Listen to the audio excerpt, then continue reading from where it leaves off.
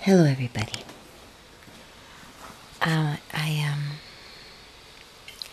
So I know I've been away for a while.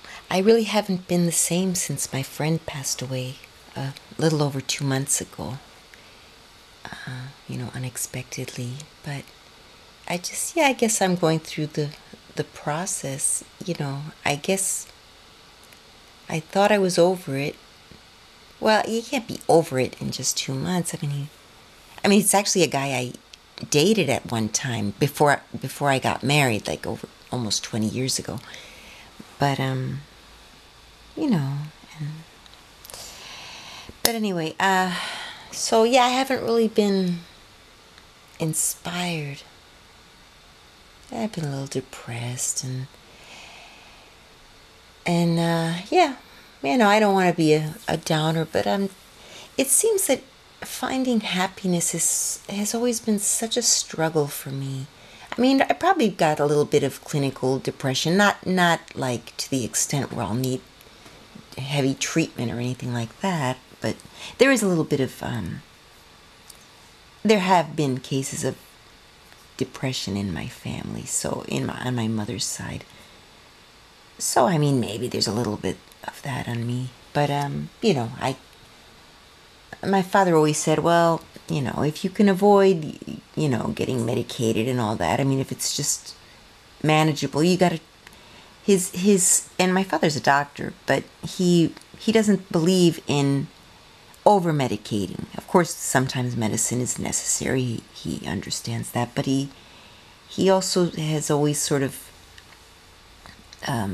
his views on medicine have always been, take medicine if you really cannot manage without it. But, as far as clinical, like psychological stuff and I guess there are different trains of thought. Some people, my mother was more like, well, why fight and struggle when you could just take a pill and make it all better, So it's good. I've had exposure to both, and my mother's not one to take a lot of pills either. But as far as maybe those kind of things, like for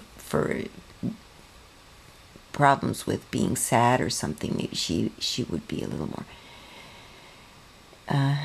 Anyway, I'm not quite sure how I got on that topic, but anyway, but I kind of agree more with my father's view that, sure, maybe there is a teeny bit of clinical depression and, but as you get older, you learn to manage your life, more or less how it is. And although I can't say that I've managed my life very well, but I actually, in the past, not any time recently, but in the past, I have been on the antidepressants and they worked. I'll definitely give it that they worked. But then it seemed that over time you need higher and higher doses to get the same effect. So, and then you can switch to another medication, and it just gets complicated because then you got to worry about if you take too much, and it just I kind of didn't feel like dealing with it, so I ended up just not taking anything and doing more what my father's belief is. That as long as you're not on the verge of hurting yourself or doing something like that, just try to manage it with maybe meditation or just more natural ways. And yeah, and in this case, if I am depressed right now, there's a direct reason for it. A friend of mine just passed away. So clinical depression is basically when you're depressed and there's really nothing has happened in your life that should make it depressing for you. Maybe some people are a little more sensitive to world problems and all that, and so they might get depressed because they listen to the news and get depressed, and those kind of things. And yeah, I will sometimes get depressed if I watch the news too much, or if I see some homeless people on the street or something, or an animal. In Argentina, have stray animals all over the place. Well, I think it's gotten better now, but so anyway, but I thought I'd do a ramble today. I I was thinking, you know, it would be so nice if I could afford to buy my own place.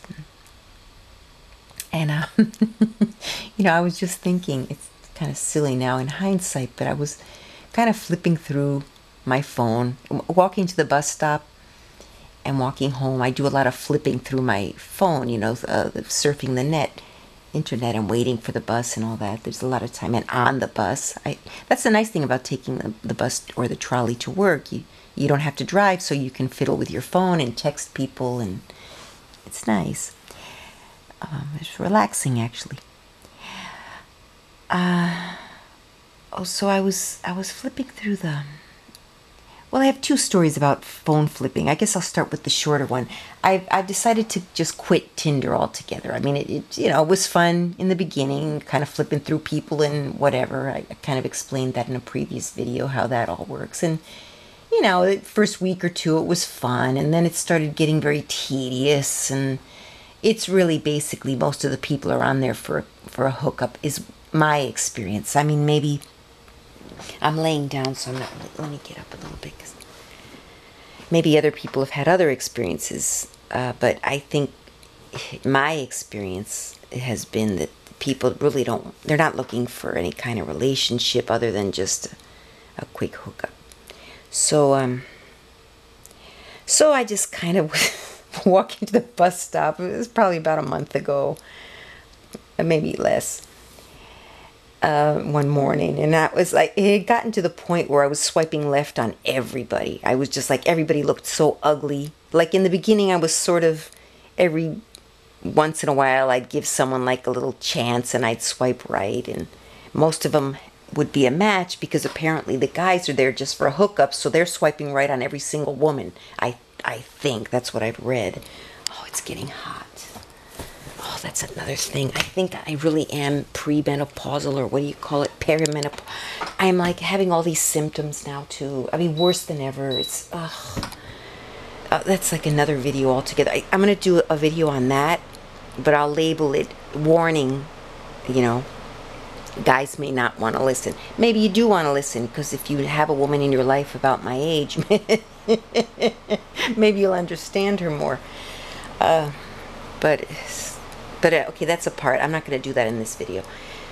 So I was just like, it had gotten to the point where every single person on there was just looked completely so ugly, or they looked nutty, or I just like, I was so critical towards the end that like I'm swiping left on everybody, left, and then, like it got to the point where I had swiped left on every single person that was in my whole radius. That's a lot of people. I mean, if you wait a while, you know, a day or two, you'll get more. But I guess I had swiped left on every single person, and I'd swiped through the whole portfolio of people within my 50-mile radius. So it gave me a message, you know, nobody's left, you know, nobody's left in your radius, you know. So I guess I didn't realize that I'd said it out loud, but I was just like, I'm so over Tinder. And you know, it was early morning. I guess I didn't figure anyone was around. And I thought I had not said it so loud. I just kind of threw my hands up, and like my phone was in my hand, but I didn't throw my phone. I held on, but kind of just like I'm so over Tinder, you know. And I look over, and there was this man getting out of his car, and I guess he'd heard me, and he was laughing. I was like so embarrassed, and I just like, kind of walked quickly so I could get to my, you know, get out of there, get to my bus stop. But I had gotten so frustrated, I guess. So anyway, later that day, I just deleted my profile, and then I uninstalled it from my phone. Now, beware, those of you who are, if you want to try Tinder, you have to delete the profile first, then uninstall from your phone. It's 2 steps. If you uninstall from your phone, your profile is still active in there. You just don't have access to it. I guess you could get to it on the internet from your...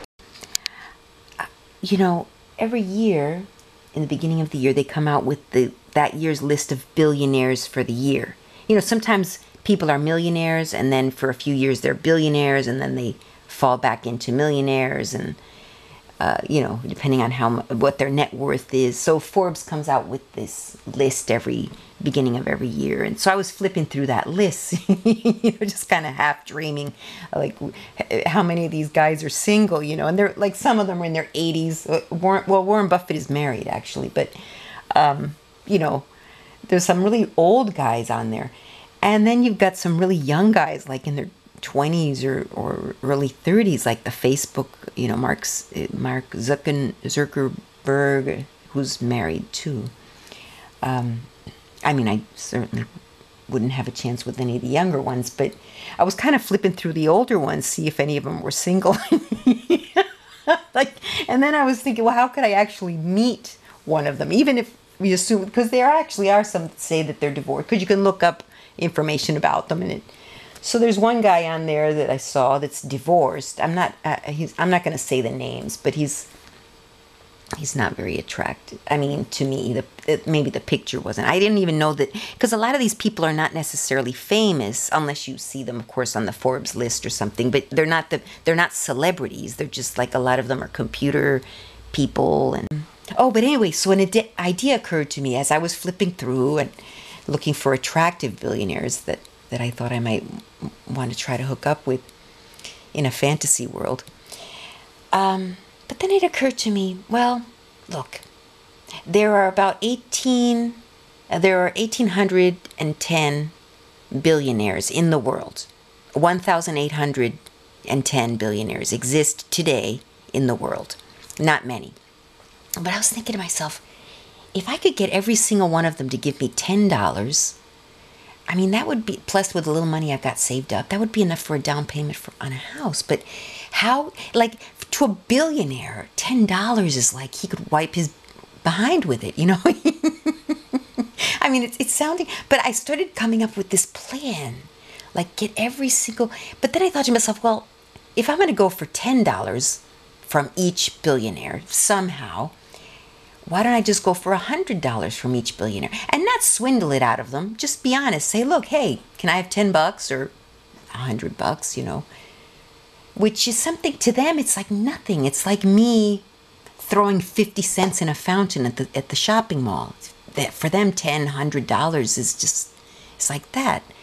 $10 is like a penny to them, or less. It's a fraction of a penny. I mean, but so then I was thinking 10 or maybe 100. It would have to be either 10 or 100.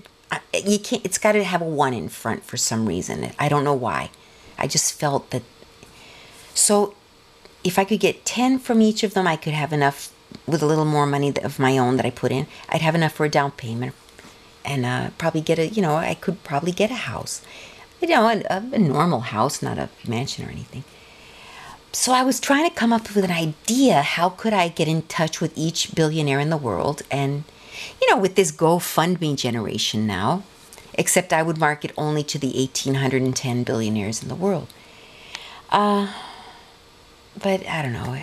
Would I send them a mail, with a self-addressed envelope? Here, put your check in here, and then of course I would be spending money on the postage, so $10, and then not all the billionaires are in the U.S., so that would be foreign postage, and of course it could get lost, so you probably want to have it certified, and so it started getting too expensive with just the $10.